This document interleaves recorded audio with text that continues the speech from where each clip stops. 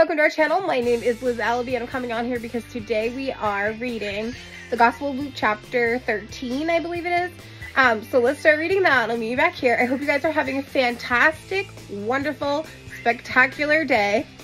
It's the beginning of April vacation week. We're very excited. It is beautiful outside. So I hope you guys are out enjoying the beautiful weather. I hope you enjoy our reading today, and I will talk to you in a little bit. Thanks for joining us. The Gospel of Luke chapter 13. Repent or perish. Now there were some present at that time who told Jesus about the Galileans, whose blood Pilate had mixed with their sacrifices. Jesus answered, "Do you think that these Galileans were worse sinners than all other Galileans because they suffered this way? I tell you, no. But unless you repent, you too will all perish. Or those 18 who died when the tower and Siloam fell on them. Do you think they were more guilty than all the others living in Jerusalem? I tell you, no. But unless you repent, you too will all perish." Then he told this parable. A man had a fig tree growing in his vineyard, and he went to look for fruit on it, but did not find any. So he said to the man, "Who took care of the vineyard? For 3 years now, I've been coming to look for fruit on this fig tree and haven't found any. Cut it down. Why should it use up the soil?" "Sir," the man replied, "leave it alone for 1 more year, and I'll dig around it and fertilize it. If it bears fruit next year, fine. If not, then cut it down." Jesus heals a crippled woman on the Sabbath. On a Sabbath, Jesus was teaching in one of the synagogues, and a woman was there who had been crippled by a spirit for 18 years.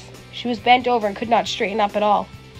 When Jesus saw her, he called her forward and said to her, "Woman, you are set free from your infirmity." Then he put his hands on her, and immediately she straightened up and praised God. Indignant because Jesus had healed on the Sabbath, the synagogue leader said to the people, "There are 6 days for work, so come and be healed on those days, not on the Sabbath." The Lord answered him, "You hypocrites! Doesn't each of you on the Sabbath untie your ox or donkey from the stall and lead it out to give it water? Then should not this woman, a daughter of Abraham, whom Satan has kept bound for 18 long years, be set free on Sabbath day from what bound her?" When he said this, all his opponents were humiliated, but the people were delighted with all the wonderful things he was doing. The parables of the mustard seed and the yeast. Then Jesus asked, "What is the kingdom of God like? What shall I compare it to? It is like a mustard seed, which a man took and planted it in his garden. It grew and became a tree, and the birds perched in its branches." Again he asked, "What shall I compare the kingdom of God to? It is like yeast that a woman took and mixed into about 60 pounds of flour until it worked all through the dough." The narrow door. Then Jesus went through the towns and villages, teaching as he made his way to Jerusalem. Someone asked him, "Lord, are only a few people going to be saved?"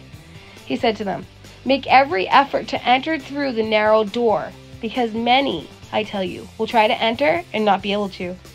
Once the owner of the house gets up and closes the door, you will stand outside knocking and pleading, 'Sir, open the door for us.' But he will answer, 'I don't know you or where you come from.' Then you will say, 'We ate and drank with you. You taught in our streets.' But he will reply, 'I don't know you or where you come from. Away from me, all you evildoers.' There will be weeping there and gnashing of teeth, and when you see Abraham, Isaac, and Jacob, and all the prophets in the kingdom of God, but you yourselves thrown out. People will come from east and west and north and south and will take their places at the feast in the kingdom of God. Indeed, there are those who are last who will be first, and first who will be last." Jesus' sorrow for Jerusalem. At that time, some Pharisees came to Jesus and said to him, "Leave this place and go somewhere else. Herod wants to kill you." He replied, "Go tell that fox, I will keep on driving out demons and healing people today and tomorrow, and on the 3rd day I will reach my goal. In any case, I must press on today and tomorrow and the next day, for surely no prophet can die outside Jerusalem. Jerusalem, Jerusalem, Jerusalem, You who kill the prophets and stone those sent to you. How often I have longed to gather your children together, as a hen gathers her chicks under her wings, and you were not willing. Look, at your house is left to you desolate. I tell you, you will not see me again until you say, Blessed is he who comes in the name of the Lord.